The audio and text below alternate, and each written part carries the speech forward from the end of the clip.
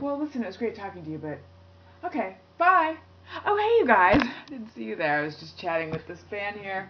Did you get it? I did not. No, I did. Anyway, hello. It's a day, whatever it is. They're all blending together into a wonderful clump of vlog or vlog. As I wrote in my last blog or blog entry, I'm getting tired of the word vlog or vlog, so I need to come up with an alternative because it's just, it's problematic. If you listen very carefully, you can hear a blue jay screaming its little bird guts out or something. It's warbling and it sounds so forlorn. I don't know what it actually means in bird world. Maybe it means like I'm happy. I don't think so though. If the sound of animals is something that's like a constant, that didn't make any sense, but you know what I mean. What I'm saying is it sounds really sad to me. It sounds like it's saying, what's the point of it all? I'm lost, I'm lonely. Or help, my feathers are sticking up my butt. You know. It's like I almost think I should go back and start this over again because it's just weird. But I'm not going to because this is about realness and reality and the least amount of editing possible because I am a go-getter. Anyway, I've already eaten into this time by talking about things with feathers up their butt. But, oh, I did it again. Last night I saw a play. I saw Neil LaBute's Reasons to be Pretty. That is Reasons to be Pretty, all in lowercase. Strike one! I'm not a big LaBute fan. I've only seen his movies. I've seen The Shape of Things, which I thought was a pretentious piece of yuck.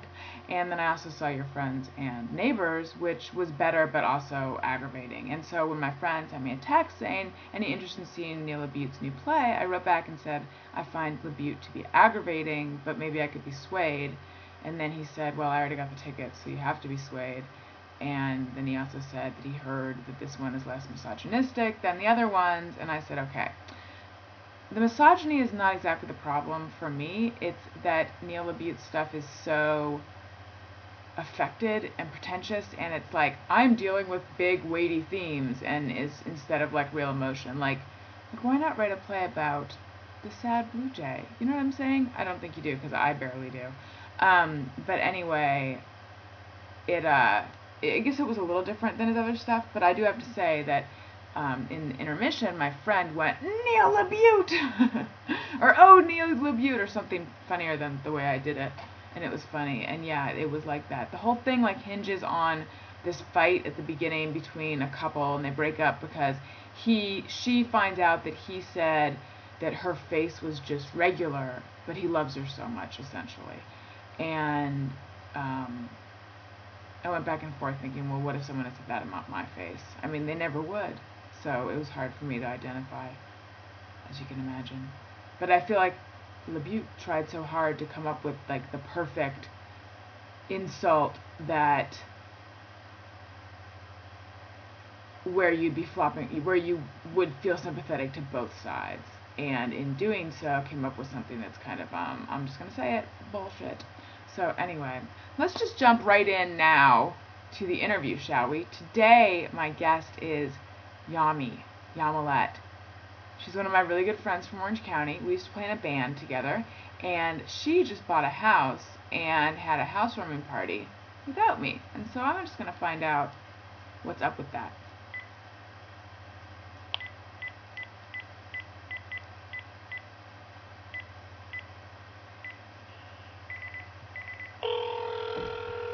And we're ringing. She played bass in the band that I used to play in, the Angoras.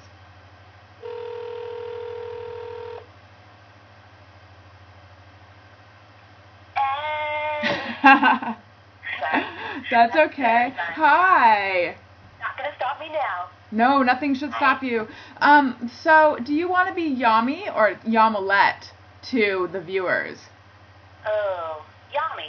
Okay, because that's who you are. Yeah. So let me just get this straight. You had this housewarming party. Formal. Let's not get formal now. Okay, Ms. Yami. If you're nasty. So listen, you had this housewarming party without me, didn't you? That's not the official housewarming party. That was a total, like, throw together, can't get into the beach party. Oh. Yeah. Okay. So it was just I did try. Robin and Mikkel were supposed to go early to get a pit, and they didn't. Wait a minute. Are you? When did this happen? Oh, what are you talking about? I'm talking about the Friday right after. Like I. Oh, no. Oh, right. Okay. No. He's in, Allison. I'm sorry. What? That's why you need to be here. I know. 3 parties in. This is what. So you have 3 housewarming parties? How warm is your house?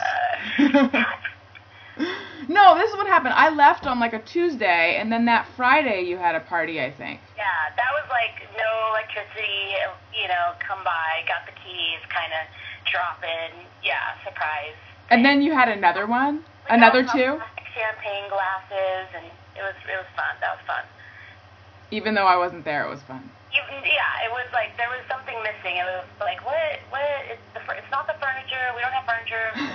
It's something else. That's we don't right. have electricity, and there's still something missing. Did you have toilet paper? No. Well, then I wouldn't have wanted to be there anyway, I guess. No, I would have wanted to be there though. I saw some pictures on Facebook.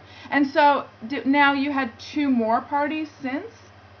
Well, we had a little Sunday memorial bash that it was supposed to be at the beach. Right, I saw those invitations. Right. And since that it was ridiculous at the beach, I said, hey, come to the house and bring everything here. I'll go grab the barbecue because we're still not moved in.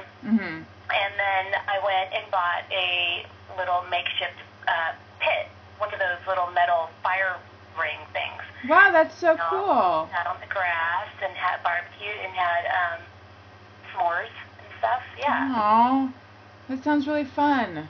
Yeah, it's just the beginning. It's just the beginning. Okay. You're still decorating a bedroom for me in your house, right?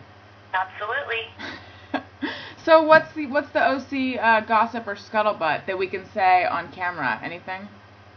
Oh. Any big news? Have you guys forgotten about me? Are you kidding? No. No. Okay. Oh my God. I miss you every day of my life. I miss you guys every day of my life. That was really fun. The last time I was in California, I was forlorn about leaving. Well, it just feels so natural when you're here. Like, I know. Never left, but then Except that we're all older, and some people have kids now. Yeah, and don't go out as much as we like to. But when I'm there, everyone goes out. That's what's fun. Like, I go out more when I'm there than when I'm here. Really? Yeah. I know that you guys think I lead this, like, crazy, fascinating New York life. And I think that the viewers think that, too. So let's not disabuse anyone of that notion.